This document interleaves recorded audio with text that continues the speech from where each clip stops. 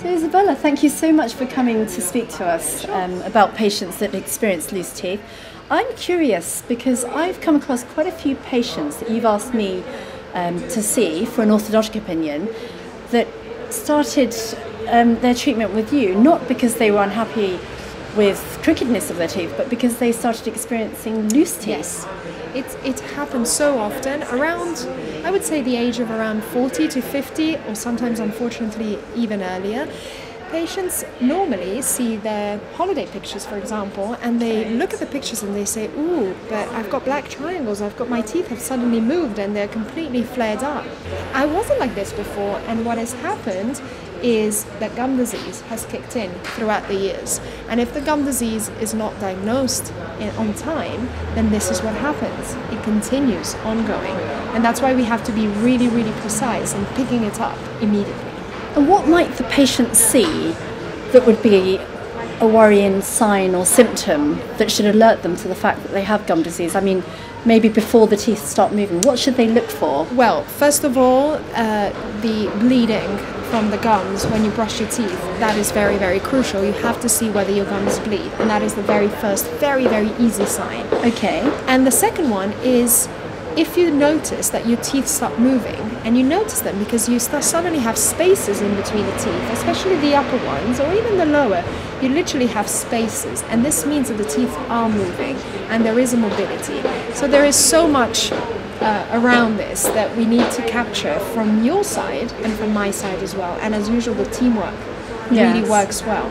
Yes. So by the time the patients come to me, they've undergone a course of periodontal treatment with you. How long does that normally last for you to stabilise the patient? Okay, so the good news is that if we pick up the gum disease very early, we can treat it in a non-surgical way, which obviously means non-invasive. So the non-surgical therapy usually is done in one go, and it lasts for at least 4 to 6 months. Okay. Then of course it can only be just one if the patient then maintains on the long term. So from the moment I give the green light and say the gum disease is under control, and it's your turn to put the teeth back into shape. I think 2 patients come to mind particularly. One lady had perfectly straight teeth all her life and actually started noticing the 6 front teeth coming forwards. I assume because there's not so much bone at the front and the tongue pushes the teeth forwards.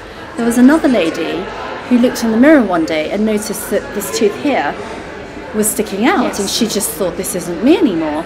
And I know both of those patients had treatment with you for about 2 to 3 months, and then they came to see me, and the orthodontic treatment is aimed at bringing the teeth back to their original position, so literally turning back the hands of time. And I think one of them gave me a picture, a wedding picture from 10 years before, and said, please could you bring me back to this, That's very typical. which we can do. And it is very important that after your treatment, we continue our maintenance program. Okay. Because we don't want these patients who we consider susceptible, of course, to gum disease, because at the end of the day, it's still there, but we can control it. Okay. So in fact, we can cure it, we can treat it, but then we have to maintain it over time. Okay. So during they're having 2 to 3 months of treatment with you to get rid of the disease. Then they come to see me for the orthodontic treatment to move the teeth back to their original positions. And during that time, I of course asked them to see you 3 monthly just to keep a track of things. And then in the long term, how often would you say the visits would be in terms of frequency to ensure those teeth stay healthy? Normally the regime and the protocol is very strict, and they must see a hygienist, a professional hygienist, at least every 3 months. This is normally the protocol. It could be 4 months depending on how well this patient cleans or not. And then I would see them on a regular basis between the 6 months time frame and the 1 year time frame.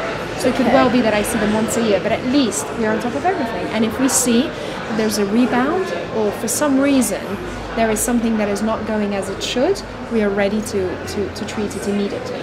Okay.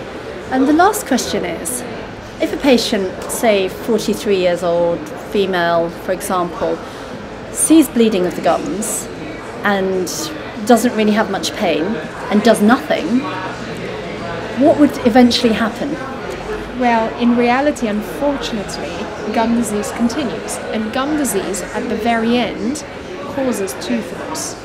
So you lose your teeth, and the problem is that gum disease disappears once a tooth is lost, because by definition There's no more gum around the tooth. There's no more gum around the tooth. Right, there's no more tooth, right. And the problem is that once we lose our teeth, as you know, that's the final set. So yes, you really need to be quick in diagnosing. Okay, well, anyone that has bleeding out there, they should definitely or wobbly teeth. Or wobbly teeth. They're the two signs that you need to not ignore if you like to have a life with teeth, I guess.